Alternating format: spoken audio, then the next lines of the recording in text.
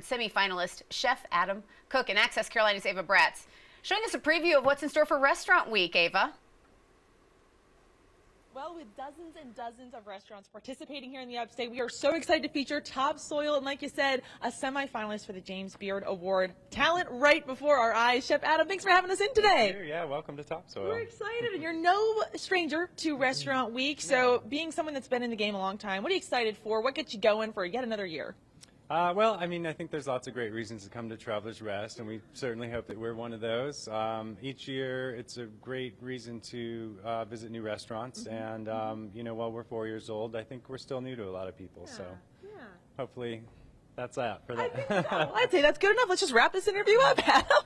Well, a lot of restaurants really go all out to have something new on the menu, but you guys are new weekly. Yes. Tell me about the difference you have that relationship with farmers. Sure. Well, it is weekly. It's daily sometimes, occasionally even within the hour. And so we start our week on Thursday officially for business.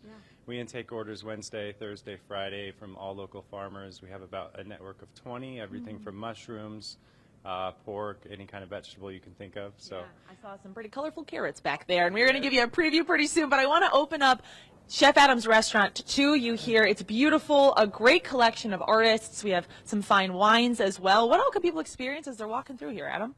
Sure. Well, the first thing you see is the market, and like you said, lots of wine. We have homemade hot sauce, nice linens we make from prints of art that our owner actually did, based off of our series of plant-based supper clubs. Okay. Take those flavors home with you. Collection of that. For sure, get a sweatshirt while you're here. Gotta show off the merch. And if you look up, we've got an upstate artist, Rick Sandridge. He has got a wonderful exhibit here at the restaurant. Yeah, he's done the whole restaurant. He is our second artist to do the entire restaurant. Jerry Wubman was our first, and we're loving it. It's brought a ton of color, super interesting art this time. No kidding, and a lot of conversation, and not only do you have the talent here with you and your team, but you bring other talents in. Let's head outside to the brunch area. We've got Kirsten here, director of all things events and fun things, brunch and bluegrass. Tell me all about it.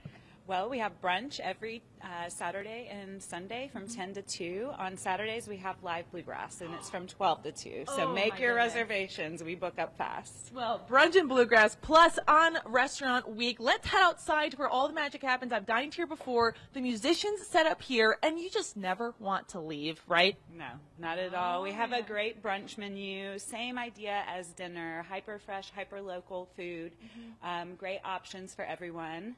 And Can't go wrong. Cannot. Well, take a look at this brunch menu here. We had them pull it out, and this is going to probably be changing until, you know, this Sunday.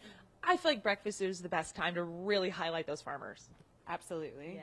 All righty. Well, we're wrapping up here. We're going to head into the kitchen. I told you those carrots were colorful. They open today. Restaurant Week, Topsoil Market. We'll see you soon. All right. Looking forward to seeing you in the kitchen, Ava. See you soon. Now, from